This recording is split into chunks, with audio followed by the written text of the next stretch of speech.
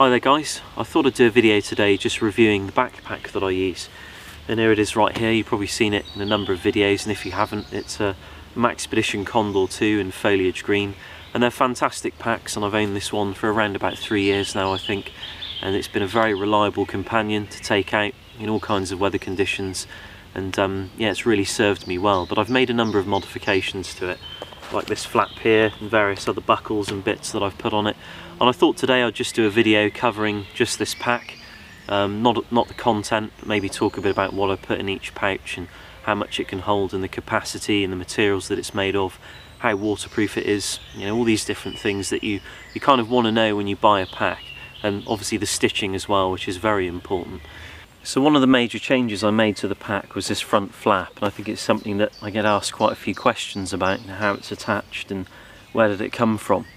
And I'll explain how it's fitted and everything in a moment. But where it came from was I owned like one of those Maxpedition sort of man bag type things. I think it's called a Fat Boy or Versa pack. And I was at work and it was sitting on top of another bag, and we had a fire going, and it just rolled off. It mustn't have been on the pack, and it must have been gradually kind of deforming because of the weight. It rolled off, and part of it rolled onto the fire, the bottom of the Versa pack. And I remember kind of hearing something, you know, because I was about 20 yards away, and just took no notice of it. And after a while, obviously going over to the fire, because it stank of burning plastic, you know, it was in the fire and it was burnt and it was ruined, and the bottom of it had completely been destroyed. So I stamped on it and decided when I got home I'd salvage pieces from it to make other things with. And this is where this front flap came from, and I'll show you how it's fitted. So this clip down here, this was already on the Maxpedition Condor 2, and it connected to the yoke.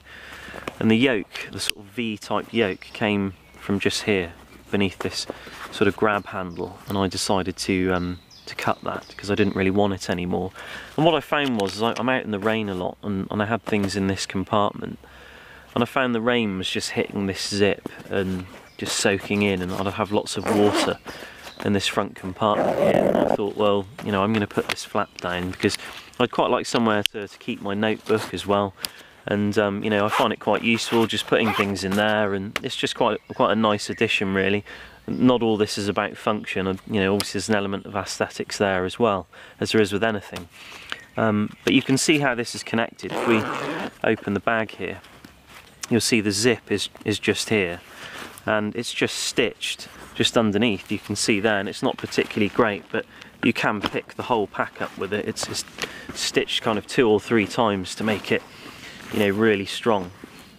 And I've done the same thing with this notebook holder. I think this is the 4x6 notebook holder, and you can see I've just literally stitched about 3 or 4 times in 4 different places, 1, 2, 3, 4, through the top flap and then through the pack again. And I've done the same just here, just stitched literally a continuous loop through just to hold it on, and you know, and it's pretty strong. It doesn't need to withstand too much. But I often keep my notebook in here and various other notes and things, sometimes a wild edibles guide if I'm going out and you know, I can't remember some things and there's something on there that I want to investigate a bit further. Another item that I got off the Versa pack was this strap here, or this cushion I should say, a strap cushion. And on the Versa pack you have a large strap that goes all the way over your shoulder, and this goes on it to stop it cutting into your shoulder.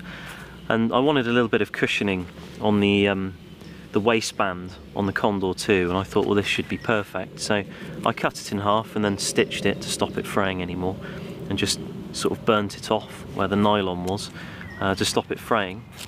And it fits quite nicely. You do have to cut it in half quite carefully, but again, it's something I managed to salvage off of the Versa pack, and it does add an element of comfort when it's around your waist. What I've got here is a Maxpedition tack tie, and this is effectively Maxpedition's answer for attaching pouches to molle. I think there are better ones around, but these do serve a purpose if you do end up possessing some and you don't know what to do with them and you're not using them to connect pouches to your kit, which I certainly don't use them for. They're not bad, there's better ones around that are much cheaper.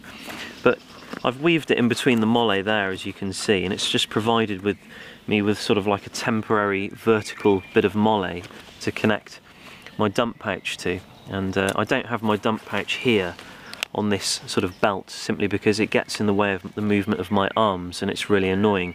So being able to temporarily clip it there means I can wear my pack and actually put things in it comfortably and have it fully expanded, and it doesn't get in the way of my arm movement. But it also means I can take this off and put this on my belt kit, or clip it on my belt, and go and do a bit of foraging and put my pack down, as well as put wild game in it. This part here, this Grimlock, it's not as standard with the dump pouch. The dump pouches come with these clips here that we talked about earlier, but they have a tendency to break, so the Grimlock really does make it a bit more versatile and a lot stronger. The dump pouch is mirrored on the other side, as well as the tack tie, as well as the strap, as you can see. And these are the medium-sized dump pouches, which I think are perfect really. That the huge ones are a bit too big and the small ones are a little bit too small, unless you want to put a canteen kit in. As standard on the Condor 2, you have 4 compression straps, although I suppose you could say that's 5 if you keep the original Y type thing on. Well, this flap does function as a compression strap, but not quite as effective as the original.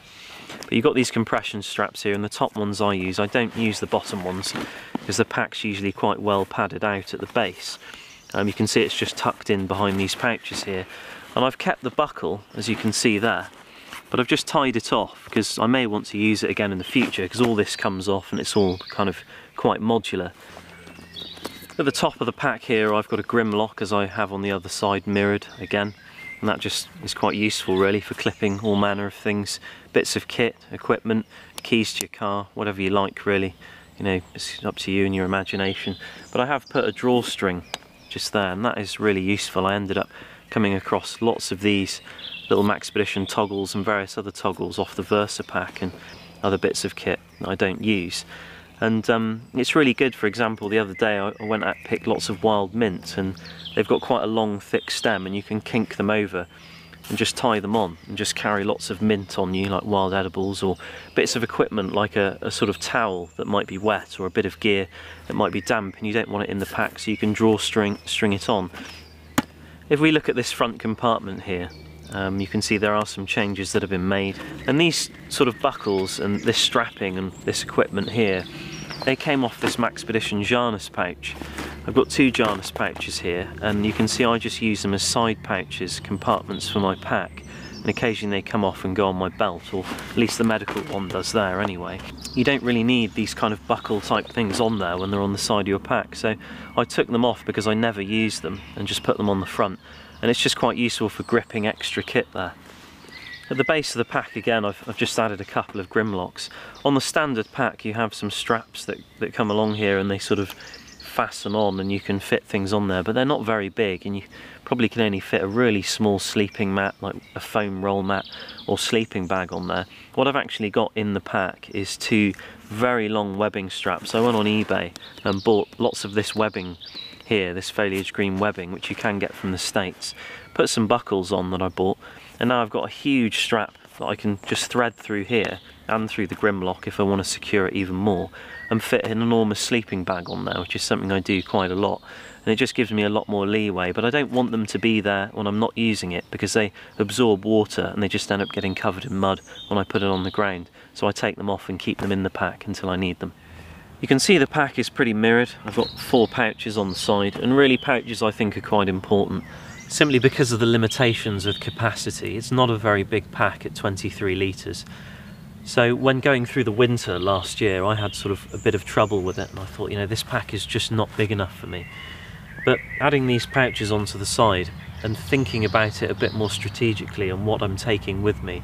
For example, I used to carry an enormous amount of tinder on me, and I thought, well, why have I got all this tinder? You know, there's so much birch bark out there, there's crampball fungus, there's tons of material, I know how to use it, I just need a ferro rod. So I just started carrying a ferro rod, and I've never really had any issues making a fire. So immediately the tinder pouch is now gone, and I've got plenty more space in other pouches. So just thinking about what you need, and planning food correctly and clothing correctly, you know, underlayers fold up really thin, and really the outer shell would remain the same, like a woolen jumper or a fleece jumper, and then a sort of shell over the top of that to keep you dry and allow you to breathe a bit.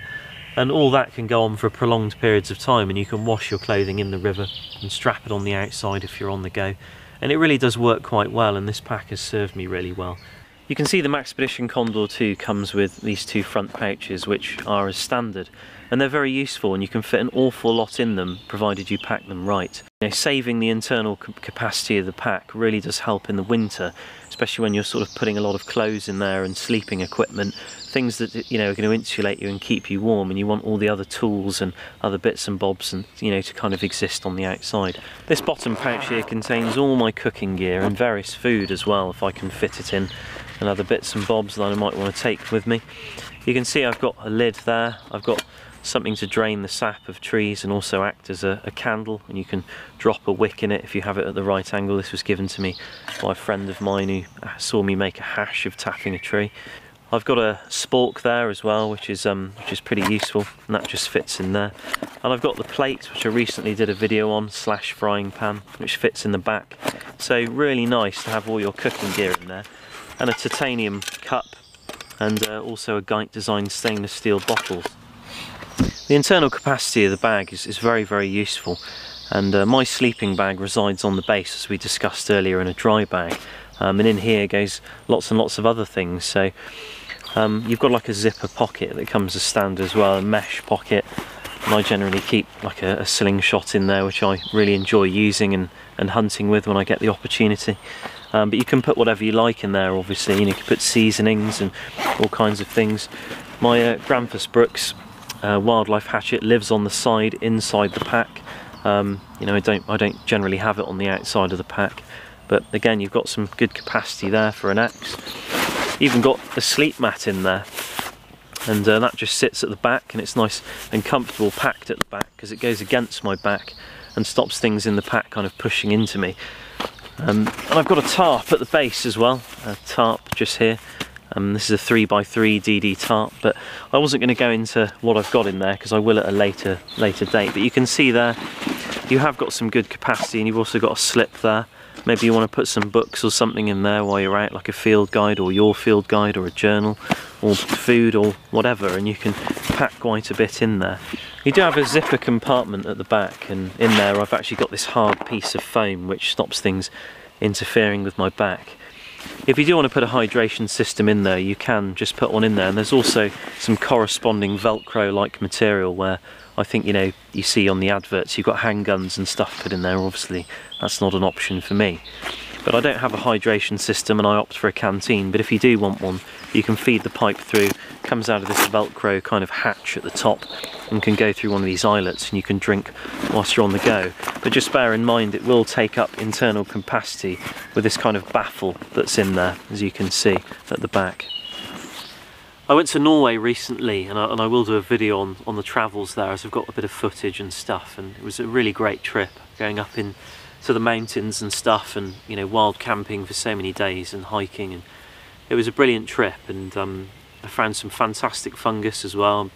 Always wanted to find horse's hoof fungus and chaga fungus, and that was a first for me. I've read about them, I've handled them, never found them in the wild on the tree, and used them as tinder, and also used them to carry fire as well from one place to another. So it was really fantastic to be able to do that. But I didn't take this pack with me, and I took a much bigger pack. I couldn't tell you the name of it, although I will put it in the description when I get hold of it again. I borrowed it off my brother, and I do kind of wish I'd taken this pack, because when I got there I planned for very cold weather, and I didn't really know what to expect in terms of the environment, so I overpacked, and I didn't pack very well. I took some good equipment with me, but I was carrying about 40 pounds of kit, which, to be honest with you, was far too much gear. It really was too much gear. There were lots of resources that could have been utilised in the area and that were used to make life very comfortable, and really all that was necessary was a tarp and basic sleeping gear. And I could have just taken this with me and done very well with the clothes I had, because we ended up washing in streams a lot of the time and drying our clothes around the fire by thermal walls, which reflected the heat and kept a little eddy of heat going that, you know, dried your clothes within a day. So it was pretty good. The only thing you needed to take was food, really, because of the nature of the trip. So this video has just been about the Maxpedition Condor 2, and, you know, as it is as standard, and the changes I've made, kind of psychology that goes behind it and why I chose it, and who it may apply to, and, you know, its pros and its cons. Obviously it's a very small pack, so, you know, the downsides are it's Not going to appeal to everyone. It's got a military kind of look which may not appeal to everyone. The zips aren't waterproof, so in very heavy rain the zips will take on water and your kit will get wet inside, so either an internal dry bag or a shell is required for heavy rain. Light rain it's okay. It's very strong, it's abrasive resistant. They look new forever, the Maxpedition products. I find machine washable on 50 degrees. I've chucked it in the wash with all sorts of stuff and washed it when it's been covered in mud. So it's a great pack, it's reliable, none of the stitching has come loose yet, and I've had it for 3 years and used it, you know, almost all over the place. It's a fantastic pack, and you know, worth 120 quid if you're going to keep it for a very long time and get a lot of use out of it. But obviously it's you know, it's got some downsides as well. So I hope this video's helped, and I have been tagged by a friend of mine in Alaska, so to do a kit review of all the gear that I have in there and how it all goes together, so we'll be doing that pretty soon. But thanks for watching, and I hope this video's helped, and hopefully I'll see you in the next vid. Cheers guys.